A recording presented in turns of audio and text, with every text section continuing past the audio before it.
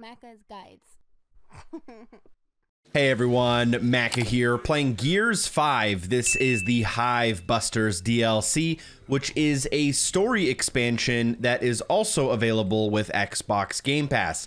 And in this video, I'm going to show you all 23 of the collectibles and all 12 of the ability upgrades during this 3 to 4 hour campaign. In the bottom right corner, you can obviously track which chapter we're doing and which collectible we're grabbing. Starting off with chapter 1, as soon as you reach the pilot, underneath you can find their dog tags. A little bit later on, you will reach this bridge and drop down a small ledge. To the right in the distance, you can see the downed Condor, and next to that, you can find a collectible near the stump of this tree, which can be pretty tricky.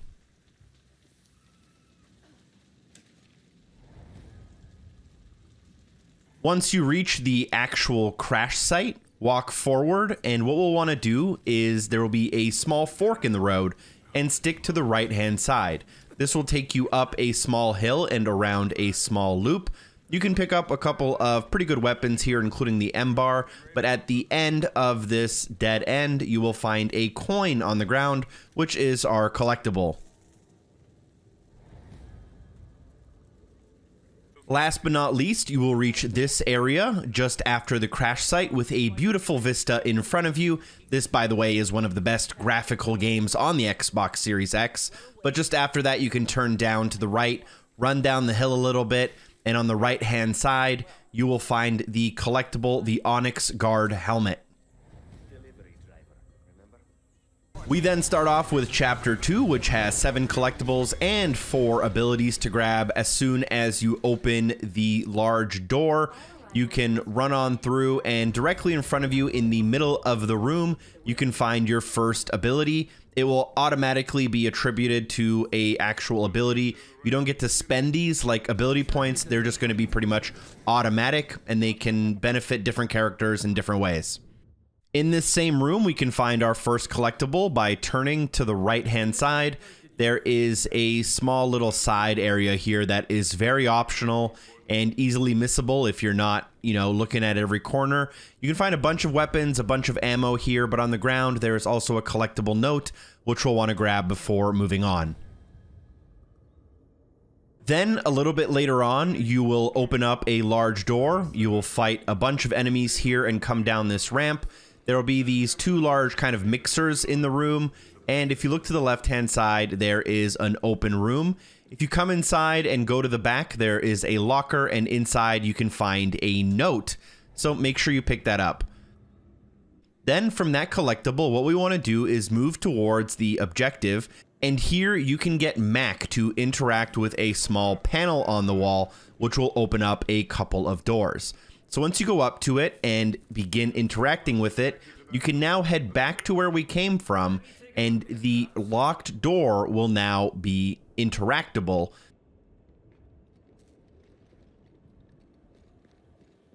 So if you go up to it and click on the panel, the door will open.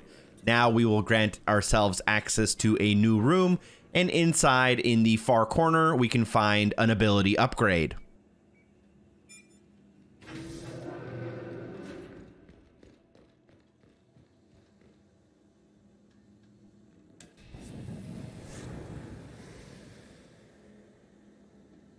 After that ability upgrade, we're going to turn around and head back to where we came from. We're going to go into another door that was just opened by the panel.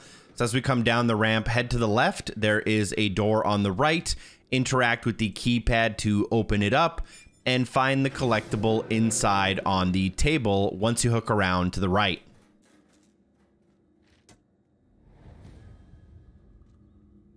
Just after the previous collectible, you will reach a large drill room, drop down the small ledge in front of you, and head to the left.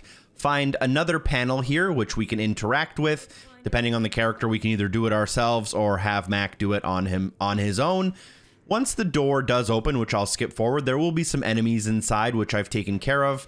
But now you can go inside and go to the far left corner, and sitting on a small little crate, you can find a collectible.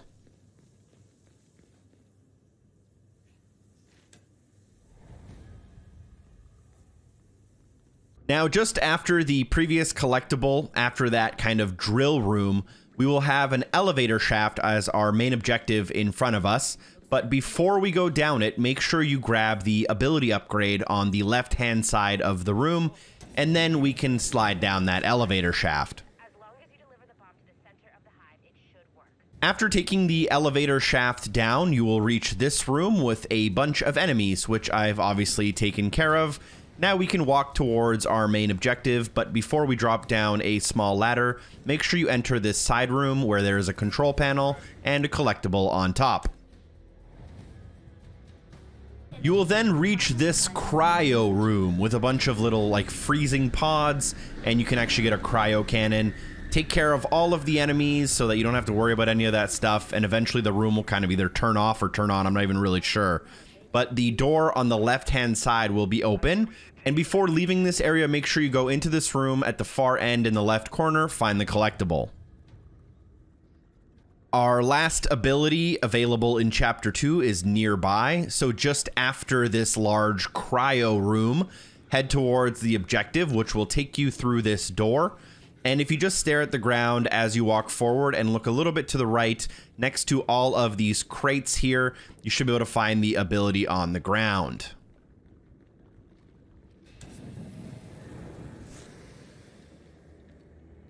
And now our final collectible for Chapter 2. As you open up a door, you'll notice this very obvious structure in front of you. Head right to finish the level and head left to grab this collectible, which is kind of a poster on the wall. This one can be pretty easy to miss because as soon as you walk forward, you'll end up in Chapter 3. There are no collectibles or abilities in Chapter 3, so we're going to go right ahead and skip to Chapter 4. So for Chapter 4, it's a lot of storytelling, at least at the very beginning, and we'll start by reaching this plaza with music in a hall on the other side of the area, which is our objective. But as we come in, go up the stairs to your right and into this side kind of structure. There's a bunch of bones inside, and on the table we can find a collectible. What we'll then want to do is head back towards that kind of middle area where we entered into, and head down the stairs forward, and there will be a small side pocket room with an ability inside. And once we get into that room, it should be pretty obvious on the ground, so we'll make sure to pick it up.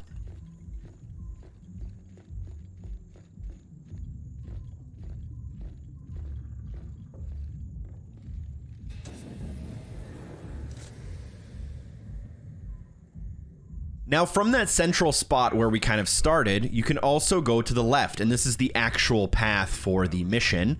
As you head through this door, there will be a second door you can head through on the left of the room and one on the right. We'll skip the one on the right for now and head through to the left onto this kind of small balcony area out back. And on the table, we can find a mask collectible, so pick that up.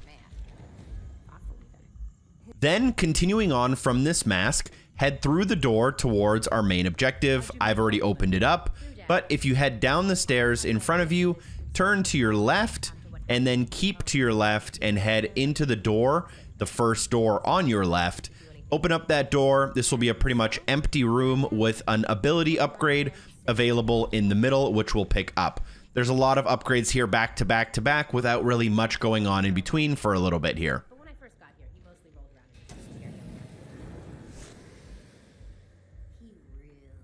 Then after this ability upgrade point, we'll head back to where we came from and continue along the path we were going, hugging the left-hand side. There aren't really many turns or ways to go wrong here, so just continue along the path.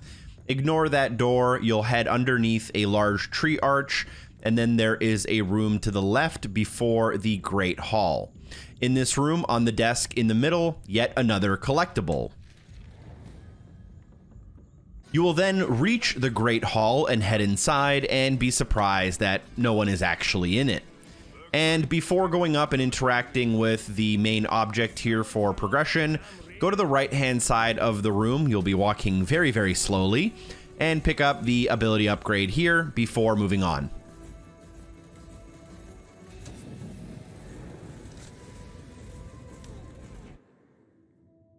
A little bit later on in the mission, after taking care of quite a few enemies, You'll reach this area where you have to turn left to reach the temple.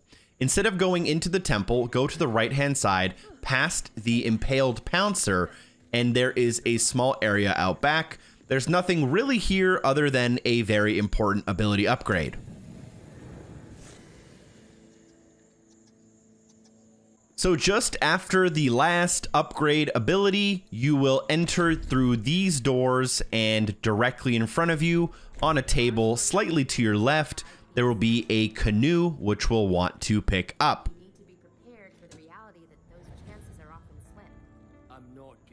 We will then almost reach the temple as a part of the main storyline, as you can see here.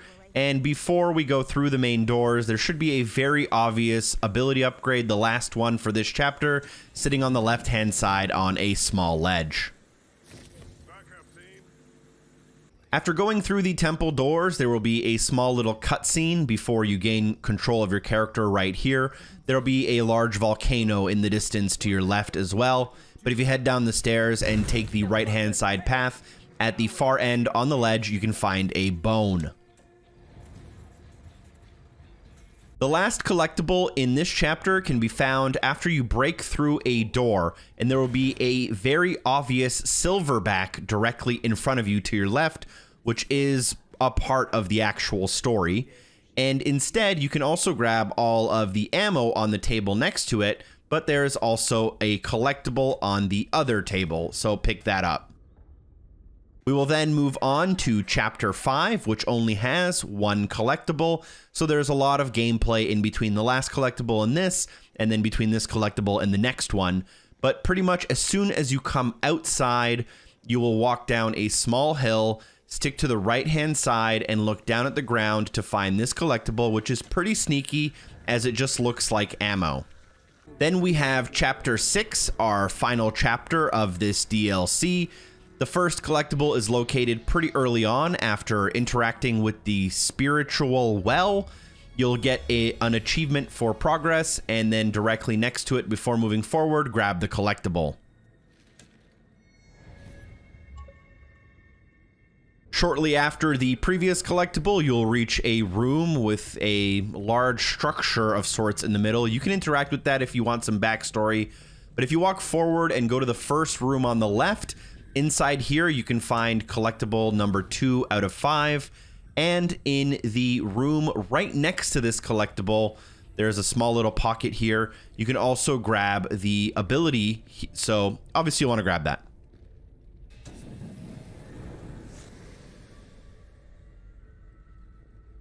Next, you'll reach this beautiful scenery. And to progress, you would be turning right and heading down the path. But instead, before you do that, just head straight forward. Directly in front of you, there is a small set of stairs that lead to nothing, but there is an ability upgrade.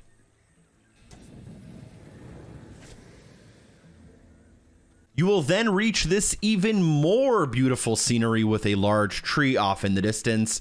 And from here, what we can do is start running down the stairs and running forward.